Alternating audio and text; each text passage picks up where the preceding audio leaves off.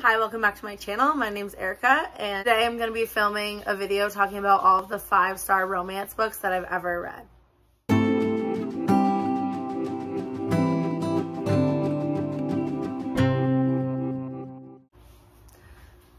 So I started reading romance in 2019, so I've been reading romance for about 3 years, and in that 3 years I have rated 25 books 5 stars, which I feel like is pretty low. I feel like I'm pretty stingy with my 5 stars. I have to have like a certain feeling to really give it a 5 star. If I like a book but it's just not all the way there for me, then it's a 4-star book. A 5 star are like my ride or die all-time favorites, like perfect book for me. So with that being said, 25 books is a lot to talk about. I'm going to go through some of them kind of quickly because they're pretty well known, or like if they're the first book if I rated more than one book in a series, 5 stars, I'll just kind of talk about the first book. Yeah, let's jump into it. Also, this is not in any order. I just was like writing down as I saw them on my Goodreads, but it's not necessarily the order that I read them in because I don't know why it's not, but Goodreads didn't have them in that order. So, all right, the first book that I have is Ugly Love by Colleen Hoover. Looney! She's mad that she's on that side of the gate, but she has to be for this. Hi, Looney!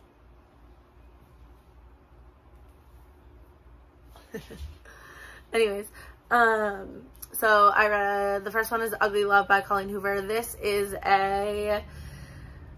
it's about a girl who has to move into her brother's apartment, and his neighbor lives across the street, and they enter kind of, I think it's like an enemies with benefits situation, or it's more so like they're just gonna have no strings attached, just sex, no relationship is the agreement.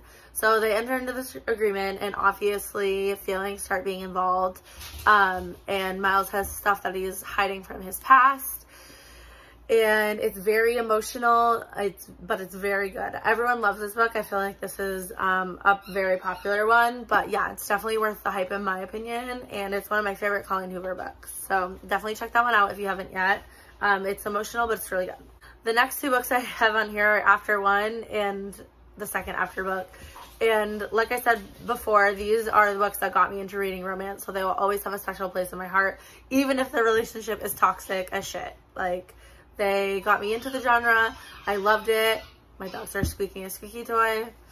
But I seriously, yeah, I loved these first 2 books. The second 2 books I gave 4 stars. I also love them, but just not quite as much as the first 2.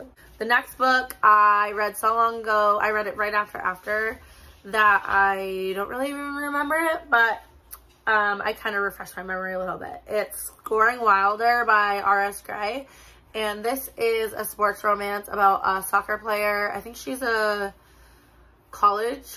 Yeah, she's either in college or I don't think it's professional. I think it's in college. She's a soccer player, and this bad boy professional soccer player comes to be like their assistant coach, and he's completely off limits. But she wants him, and it's their romance, and this is super angsty. It does remind me a little bit of Culty. I didn't rate Culty 5 stars, so apparently I like this one more. It could just be because I read this like fresh into the romance genre. I don't know if this would still stand today as one of my favorites, but at the time I really enjoyed it, and I remember it being really angsty, and yeah, it's on the list as one of the books I rated 5 stars. The next book on here, which I'm hesitant to call this a romance. I don't really think it's a romance. But I think that if you like romance, you would like this book, and there's a hint of the romance at the end. All that to say, It Ends With Us by Colleen Hoover. Pretty much everyone has read this book at this point. If you haven't, I think that you should. It's really, really good. It's probably one of my favorite books of all time. I've said it before, but I just super related to this book, and for me, this is definitely one of my top books of all time. The next book on here is The Deal by Elle Kennedy, and I also have The Goal, which is the 4th book in the Off Campus series. When I read The Deal, I just fell in love with it. It is about our main character, Hannah, and our hero, Garrett, and they enter into a like fake dating situation, and The tension and the angst in this book is so good. Their chemistry is like off the charts.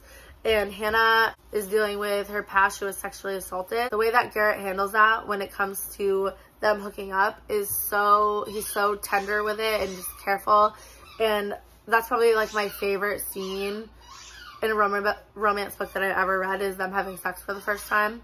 So yeah, and The Goal is the 4th book, and I love that one too. Not as much as The Deal, but it was still a 5-star for me. Sorry, I just traded out their toys and gave them one that's not squeaky.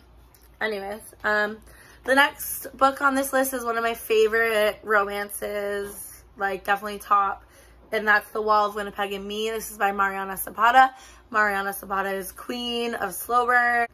This follows our heroine, who is the assistant to our hero, and he is a football player, and he's just like kind of awful to her. He like pretty much is not appreciative towards her at all, acts like she doesn't really exist. And so one day she up and quits, and he comes crawling back and is begging her to come back to work for him, and also is begging for her to marry him because he needs a green card.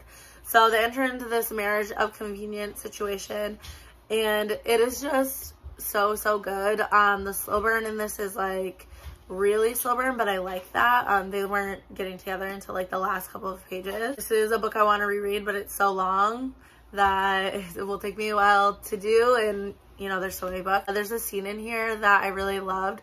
They're like, the way the hero showed his affection was very subtle, but since he was such like a withdrawn person, each little thing that he would give was like cute. The heroine goes to some kind of convention. I can't really remember what it's for now. And it's like out of town, and she's like sitting at her booth, kind of having not a good time, and then all of a sudden the hero walks in, and she like didn't ask him to come. She wasn't expecting him to come. That's probably the scene I remembered the most from this book. I just loved that. It was so cute. The next book on my list is Punk 57 by Penelope Douglas. This follows characters that are in high school, which I don't traditionally love, but these characters, for some reason, it worked for me. This follows two people that were a girl and a boy that were pen pals like pretty much their whole life. And then one day the hero moves to the town the heroine lives in, and he knows that it's her, but she doesn't know that it's him. And he sees her and realizes that she's kind of a shitty person, and he gets really upset by this because that's not at all who she was in her letters. So then they're enemies, and pretty much he starts like, he doesn't like her. He treats her like crap after that. He's just so upset with who she is as a person, and she doesn't really understand why he hates her so much. But then obviously it turns into a romance. Definitely kind of a bully romance. Penelope Douglas does this so well. The next book I have on this list is Flow by Kennedy Ryan. This is a novella. It's 0.5 in her Grip series, I think it's called. I read Grip, I gave it 4 stars. I really liked it too. But Flow is them meeting for the first time and kind of the experience that they have together. It was really, really good. This is also one that I read really early on, so I don't remember too much about it. But yeah, this takes place before. Then they get separated, and then in Grip, they are reunited like years later. The next one I have is Grievous. This is the second book in this series. The first one is, I'll put a picture up because I can't remember. This follows a sex worker who meets a guy in the mafia. It's their romance. The first one's their romance. The second one, though, something happens to her, and you find out things about her past, and just the way that he was there for her, helping her through these things, to me was, I just really liked it. And I really liked the way, I liked him as a main character, because he wasn't like over the top with her, but you could tell like if anything happened to her, like people were gonna pay. The next book, it's actually a series. So I have the Royal Heart series by Ashley Jade. It's also follow characters in high school, but again, I really enjoyed them. The first one is childhood friends to enemies to lovers, and that one was really good. It follows Dylan, and I think his name is Chase.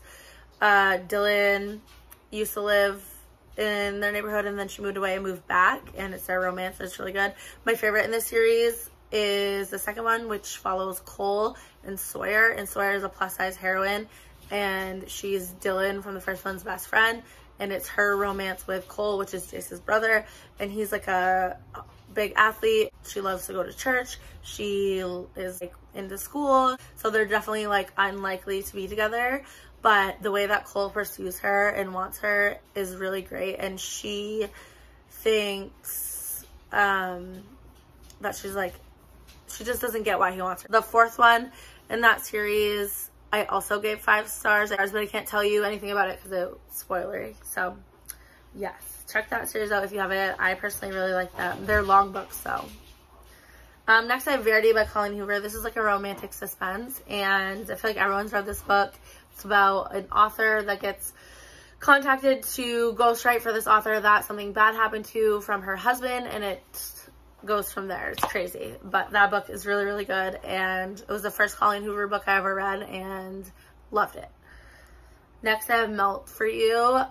This is a book I've been talking about a lot lately, so I won't go into it too far, but this is like sort of enemies to lovers. They're not really enemies because they don't really know each other that well, but like annoying neighbor to lovers. This is about a rugby player who moves in across the street and is loud and obnoxious, but strikes up a deal with our heroine, and he's going to teach her the art of seduction so she can get the man that she wants. It turns into their romance, and I really love that one. There's some really good body positivity in that book. Next I have Touch of Darkness. This is a Hades and Persephone's retelling, and this really worked for me. I loved the world in this book. I felt like I could really picture it and see it, and Hades and Persephone's, their chemistry was really great. The spot in this book was really hot. Just really liked that one. I didn't ever read the second one though. I don't know why, and I think I would have to reread the first one to read the second one, but maybe I'll do that someday.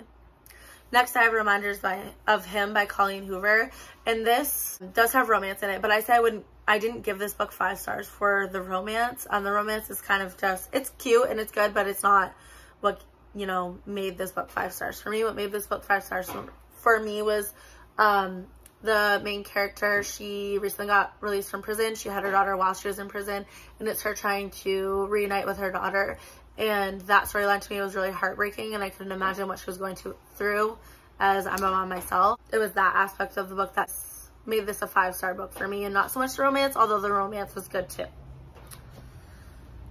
The next book I have on this list is Exodus by Kate Stewart, and I can't say too much about this because it's pretty much spoilers for the first book, but I really like this series. The first book I gave 4 stars. This book was definitely 5 stars for me. The tension in this book was so good. This was definitely forbidden, and for me, I was just like on the edge of my seat waiting for the people that weren't supposed to know about this to find out, and like, yeah, it was good. This book was definitely hot.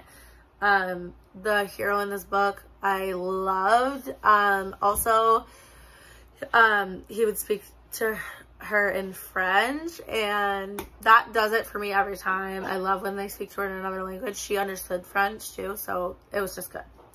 The next book I have is Stolen Heir by Sophie Lark. This is the second book in the Brutal Birthright series. This is Mikołaj and Nessa's story, and Mikołaj is part of the Polish mafia, and Nessa is the youngest Griffin sister. She is like a ballerina, and she doesn't really have anything to do with their business side. She's kind of kept in the dark about things, but Miko kidnaps her to get to them, and it's their romance. It's a loose Beauty and the Beast retelling. Watching him going from like not wanting her at all to wanting her was really good, and there's some really good scenes in this book, and watching Nessa portrayed as like this fragile character who is just like doesn't know anything, and then to watch her come on top of this situation was really great.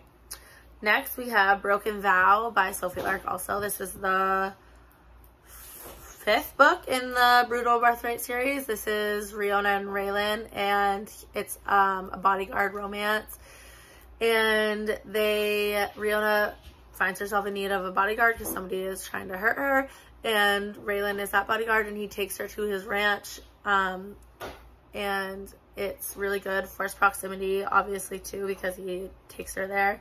And yeah, I love Raylan's family. I loved watching him break down Riona's walls, and really good. The last book on my list is A Deal with the Devil by Elizabeth O'Rourke. I also have talked about this a lot recently, but I loved this book.